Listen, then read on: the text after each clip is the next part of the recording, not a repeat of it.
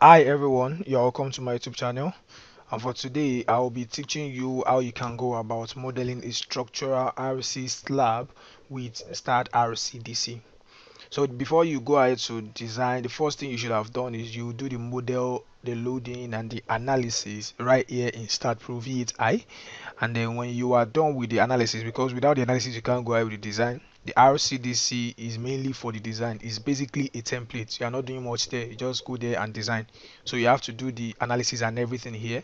So we are transferring this to Staad RCDC. So make sure you've analyzed. That's the first thing. Another thing is you should be very certain of the name you use for saving the file. So the name of this file is gift house. The third thing is you should know the location where this file is saved. You can say, so this is where the file is saved. So if that is okay, then you are good to go. So you can just close it. You have to close Staad Pro V8i before you open Staad RCDC. If you don't close this, you will not be able to work with that. So you have to close it. Don't minimize. Okay. So if that's done, then you come to Staad RCDC. Then you open Staad RCDC.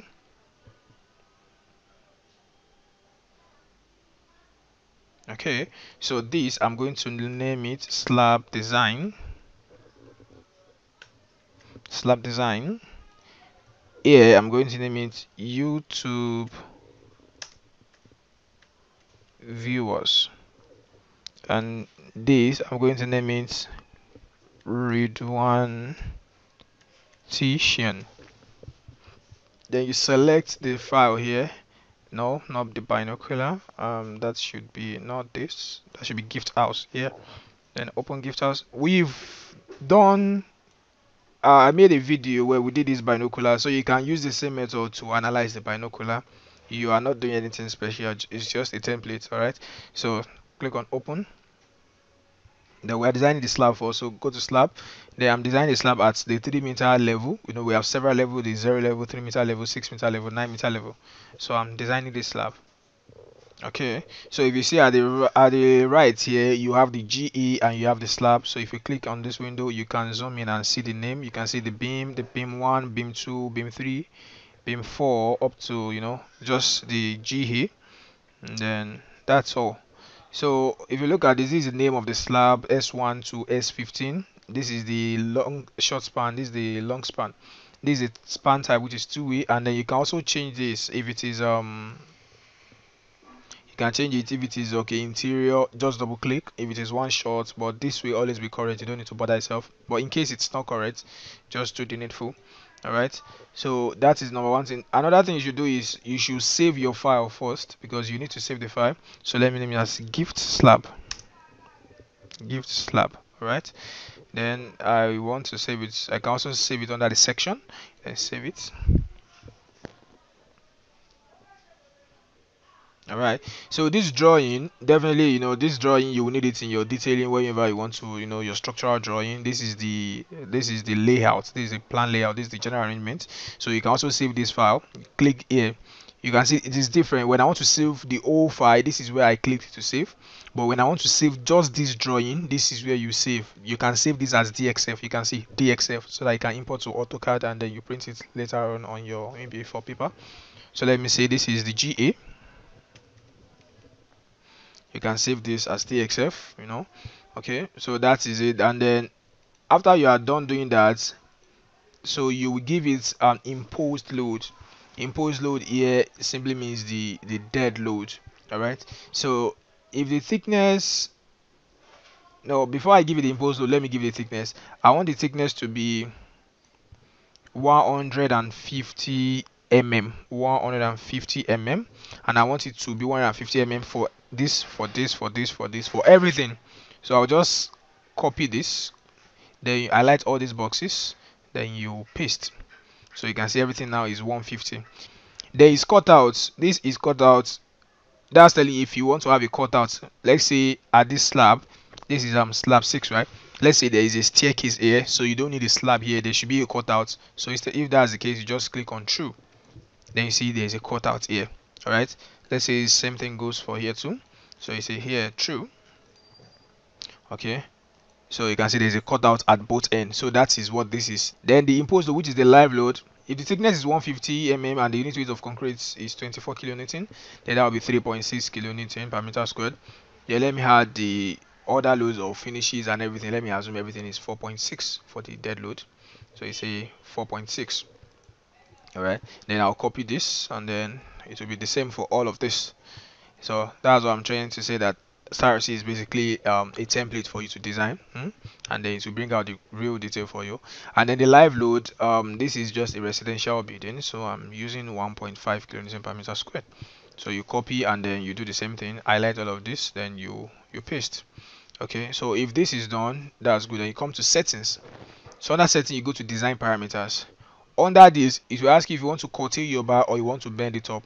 Usually I like using the bent up bars. Alright, so the rebar, for the preferred diameter I'll use 12 mm, so it's going to use 12 mm for me, and the preferred spacing I want 150. Alright, so it's the bent up location, you can just leave this as L/6. These are more like these are the span depth ratio for cantilever 7. Simply these are, you can leave this as constant.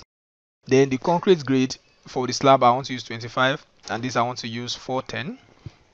Then the cover, let me use 20. Then the minimum thickness, let that be 100. The rebar spacing, just leave this.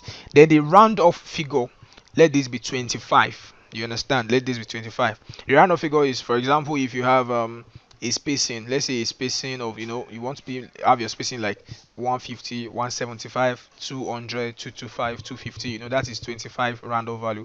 That is more meaningful because 25 is 1 inch, and whosoever wants to work on site, even if they want to work with inch, they'll be able to work with 25 mm. But putting it in 5, that is not really achievable at times. All right, so leave that as that, and then you come to rebar mark manager. Then for your main reinforcement, instead of Y, you can change it to, instead of T, you can change it to Y. All right, then this arts, we don't use art actually, you can just put iPhone, understand, so you can see it like this. All right, and then this center to center, you can leave it like that. So just make sure this is like this. So if that's the case, then open, clears on OK, then OK. So still come to setting, then you go to you can leave this, and if you like you can go ahead with it. So if that is done, then you just go to design, then you say auto design. Yes.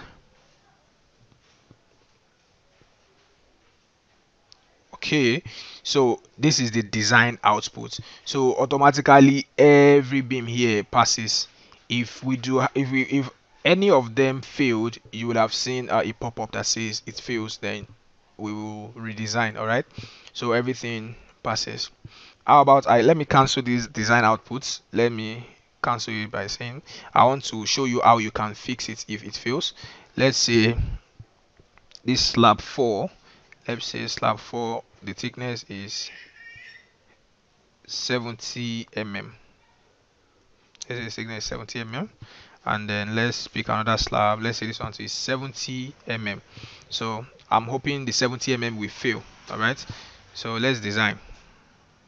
Oh, the 70 mm is so small, so it's not even, so let's use 100 mm. Okay, so let's design. Even the 100 mm passes. Understand? So I'm just let me, why can't I use, I want to use a particular thickness that will fill. Okay, then let me just increase the load. Let me increase the load. Where's that 100 mm? Let me increase the load to about 50. Okay, then this other one, let me increase load to 50. Okay, so that's good enough. The settings, your settings will still be there, you don't need to bother about it, you understand? So now let's design. Aha, now you can see that two slabs have failed. You have slab 4 and slab 11, they failed. So this is how you are going to go about changing them. On slab 4, just right click, then you say design. All right, say design. So when you are here, then you can change the thickness to, let's say 150. If 150 thickness can take that, then you say design. Then after that, then you see this, click on accept. okay, it has passed with 150 thickness. So this, you do the same thing here, just say design, then let me change the thickness to 150. So the thickness, then you click on design, then you say okay, I accept, then it will do that for you. All right, so that's how you go about designing. Then you can come to reports to see your general arrangement plan. That's not a big deal, we've seen that before, you understand. So you can see the thickness 150. So this, you can just save this as AutoCAD file, and you can save this as AutoCAD file. Okay, so it has taken away all this, so you can save this by clicking here, and then you save it as DXF. All right, so and then another thing you can check, let me close this one. Another thing you can do, you can still do the in-plan detailing, that is the detailing. All right, so to show you the details, so you can see this is how the detail looks like. It is kind of different from the detail you are used to, but it is still the same thing. You can see, so at the top here you can see you have a top bar, so this is your top reinforcement, that is the support reinforcement. And here, from here up to here, you have your span reinforcement, and then on top of this beam you can see you have a support reinforcement. Here as well you have the span reinforcement, and then it goes up, so you have it at the top here too. So that is the detailing. All right, so you can as well see a section. You can take a section, you can cut a section.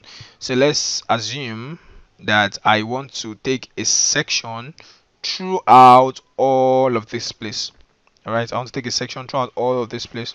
So that means I'm taking a section around beam 23, 26, 29, 32, 35, and 38. All right, so that's from 23. So what you're going to do is you come to report, then you go to slab section. So number of slabs, how many slabs do I have there? This is 1, 2, 3, 4, 5. So I'm cutting a section around 5 slabs, so you see 5. All right, so it's going to bring this. Then what's the name of the section? Let me section A. All right, so slab, what's the first slab around here? That's S1. So you click on this. Okay, I'm taking a section around S1. So that's how you take a section. S2, then this one S3, then also this slab S4, and then this last one, that's S5. All right, okay, so when you do that, automatically it will fill in the short span and the long span because it knows it. All right, then the left support. Now for slab 1, what is the support at the left? You know, this is slab 1, so you can see this is the support at the left. That is what, B23. So say B23. Okay, what is the width of B23? That is 230 for the beam. And what is the depth? That's 450 That is the section of that beam that is supporting it at the left. Okay, so and then it says what is the right support? At the right, what is the support it has? That is beam 26. So the support is beam 26. What is the width of beam 26? That is 230. And what about this? 450. So automatically it knows that what is at the right of this will be at the left of this, so you won't be able to change anything here. So let's try. You see, I'm trying to press something here, it won't change, but look at here, you can see yeah, so it can press here. Okay, so what is at the right of beam S2, of slab S2? This is at the right of slab S2, so that's P29. And what is at the right of S3 itself? That's 32, B32. Then the next one is B35, B35. Then the last one is B38, B38. Okay, so they have the same thickness. Let me just copy this, Control C, then highlight of this, Control V. Okay, so copy this, Control C, the highlight of the cell, Control V. So they all have the same section. So if that is done, then click on draw. So it's going to draw the section for us. So you can see, so this is the section. You can see this is the section of the slab. You can see beam 23, and you can see dimension of beam 23, 230 by 450. Okay, this whole thickness is not written there, that's not a problem though, but you can see your slab. So this is how your slabs look like. This is the section of the slab, and then you can see the dimension and everything, very clean and clear. Okay, So that is very clean and clear. So other things you can do, you can check your design summary, your design calculation. You know, if you want to see the calculation for all the slabs, you can just click on all slabs and then click OK. So you're going to see the design calculation. You see slab design, YouTube viewers with annotation. So all the design calculations, you understand, your design moments, your span moments, your everything, you can see. So easy to read. You can see so easy to read. So this is how the design calculation looks like. So, and then you can check your bill of quantity. You know, you can just do all that. So that's the end of the. So you can also save this, as I said, you save it as your DXF. So that leads us to the end of the design of a slab using Staad RCDC. Thank you.